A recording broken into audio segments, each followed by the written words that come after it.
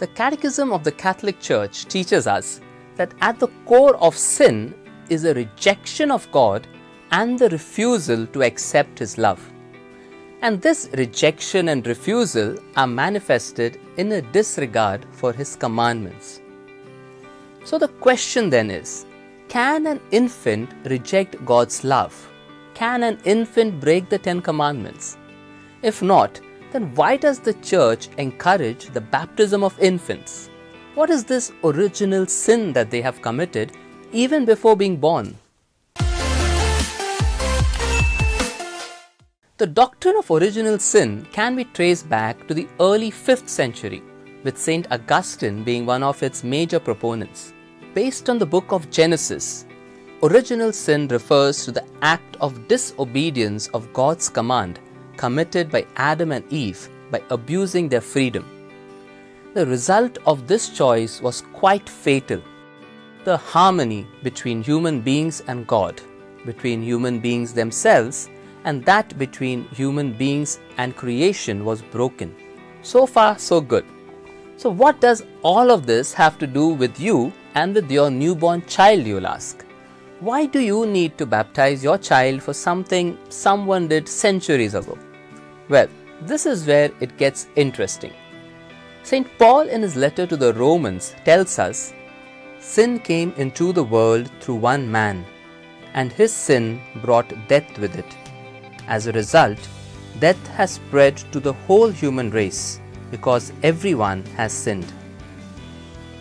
By yielding to the tempter, Adam and Eve committed a personal sin. But this sin affected the human nature that they would then transmit in a fallen state. Original sin is a sin contracted and not committed, a state and not an act. Each of us inherits original sin, but it is not a personal fault of us. It is a deprivation for each of us of original holiness and justice. So essentially, original sin refers to our flawed and weak human nature, our inclination to sin even when we don't want to. As St. Paul in his letter to the Romans mentions, if I do what I don't want to do, this means that I am no longer the one who does it. Instead, it is the sin that lives in me. Now coming back to our infants, babies too are born with this weak human nature tainted by original sin. And therefore, children also have the need of a new birth in baptism. Baptism is the symbol of faith which one has received as a gift from God. A gift which requires a human response. The children who are baptized as infants grow up as Christian children responding to God's gift as they develop their faculties and their capabilities, living within a Christian family and later on in a Christian community of the parish.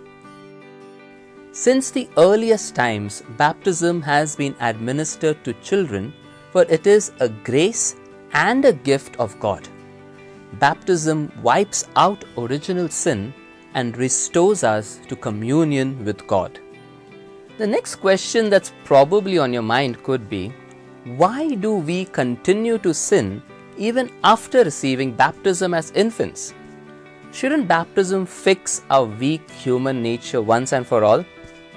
The Church teaches us that baptism, by imparting the life of Christ's grace, erases original sin and turns a man back to God.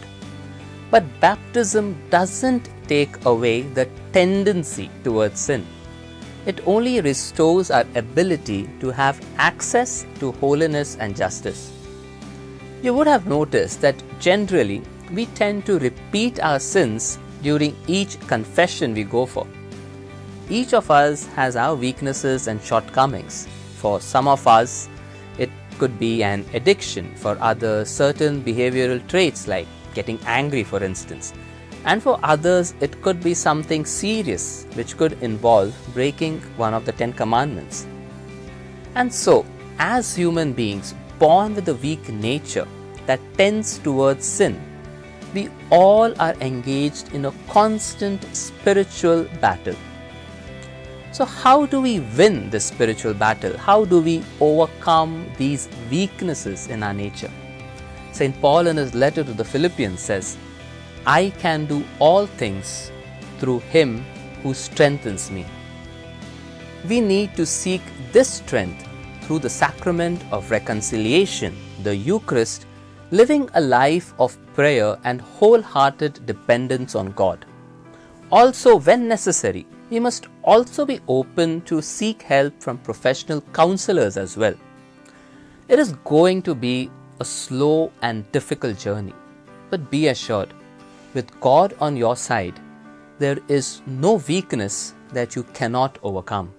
So though there are many battles that we have to face in the outside world, the most important battle is the one that goes on within.